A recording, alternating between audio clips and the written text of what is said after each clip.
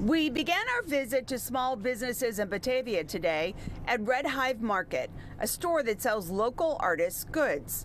Red Hive is thriving and just expanded its space. And it's just really the support of the community. That's why we're able to do it. Julie Auble makes beads and other things out of glass. That is actually made of a wine bottle, a broken wine bottle.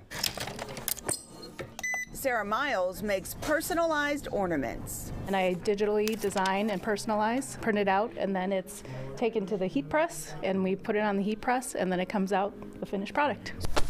Next up, House of 423, where you can find really unique clothing and accessories, but it's known for its jeans. This time of year, there are lots of shiny and velvety pieces to catch your eye.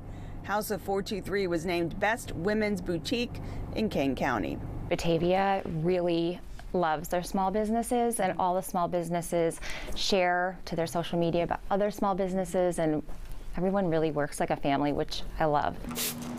Last stop, Catalpa Manor. Owner Abby Estes is a self-proclaimed cat lady and plant lady, specializing in rare and unusual plants. I'm an artist by trade and a plant lady, so this is one of my favorites that I've done. Okay. And I just like to use old vessels that nobody uses anymore. Kind of reduce, reuse is my thing. Also, upcycled goods and quirky vintage things. This is a beetle. Was not hurt in the process of making this.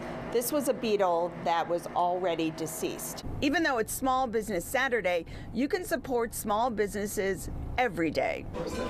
In Batavia, Marcella, Raymond, WGN News.